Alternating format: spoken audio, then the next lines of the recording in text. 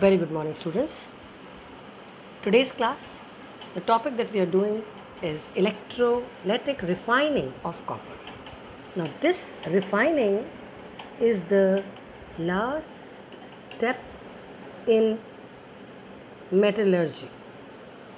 When you are wanting to extract a metal, during those steps, the last step where you get a pure metal is refining.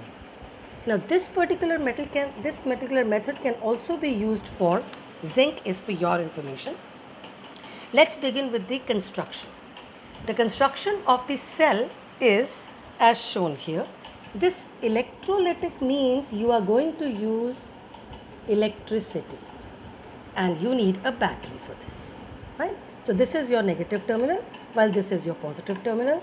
Therefore this is the negative terminal and this becomes your positive terminal according to the battery that you have connected it to. Now the negative terminal is a thin pure strip of copper or zinc, whatever you are trying to extract, whereas this is your impure block of copper. Fine, the one that you have to purify.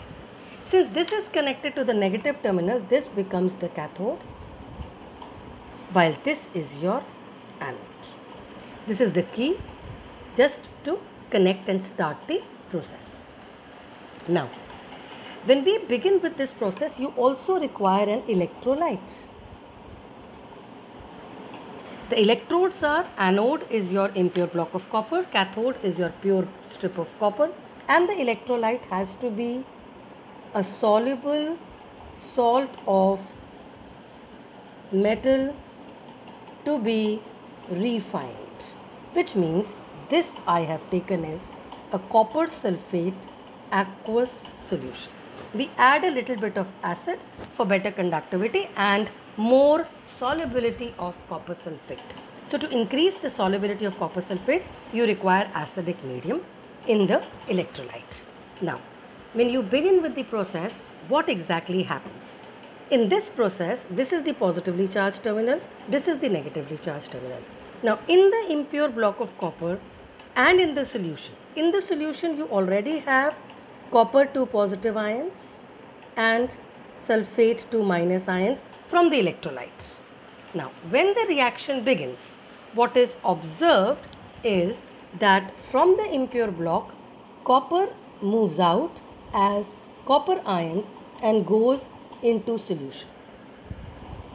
Now, the more reactive metals move into the solution by oxidation, which is the reaction that takes place in this case is at the anode you would by default always have oxidation, and oxidation refers to loss of electron. This is something which you should always remember. Thumb rule hai ye. Anode पे हमेशा oxidation, and oxidation is loss of electron.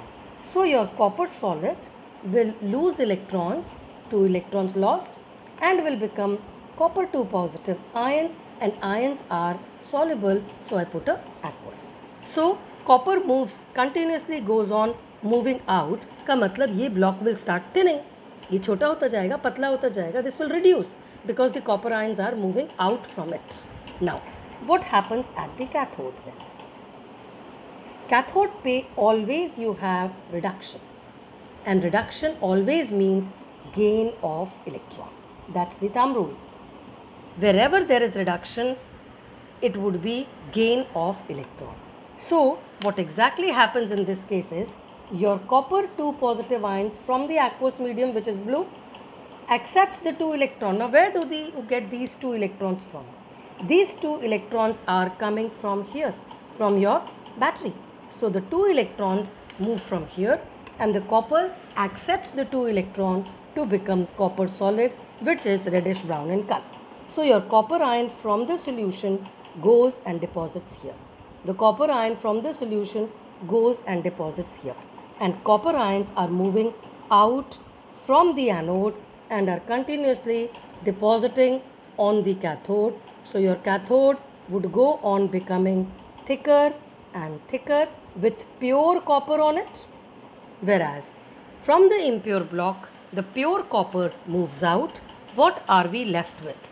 We are left with impurities which are less reactive. The less reactive impurities start to fall down and they start getting collected here.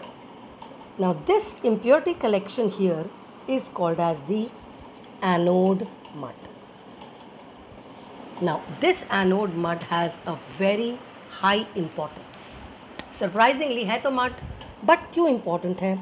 Because it consists of gold, platinum, silver, also some precious metals like antimony, selenium. But out of these, the more important ones are gold and platinum because they are precious. And because of their cost, they help to recover the cost of electrolytic refining.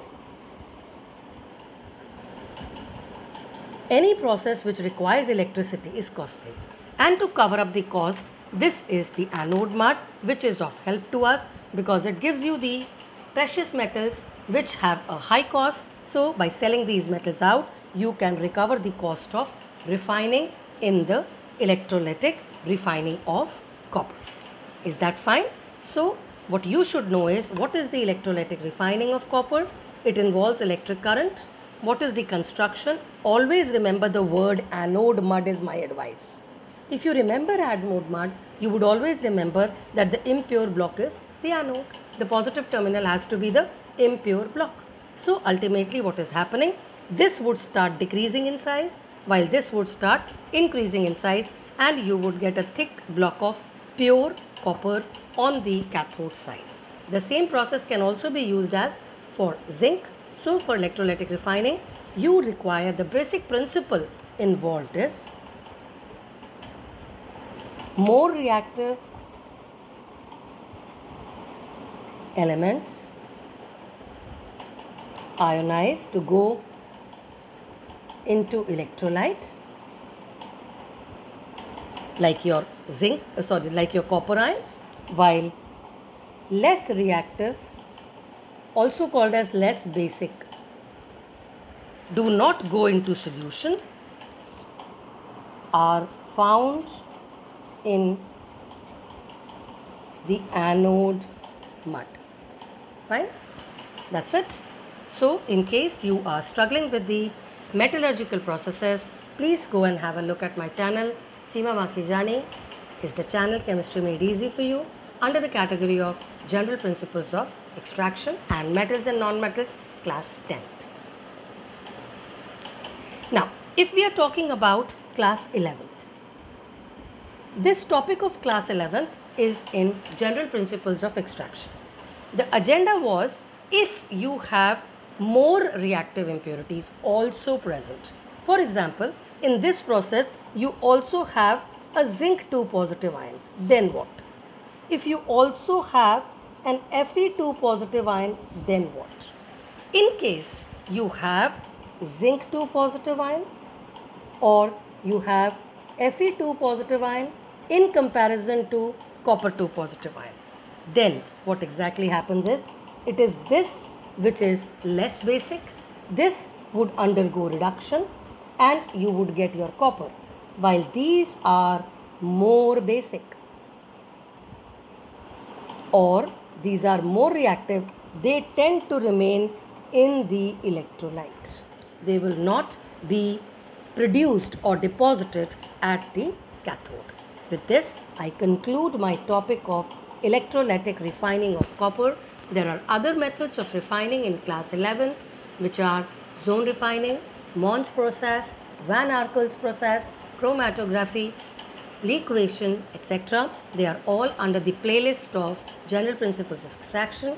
Please go to the playlist, like, share and subscribe if you are understanding the way I teach. Thanks a ton. Do well in life. Stay blessed. Please stay safe.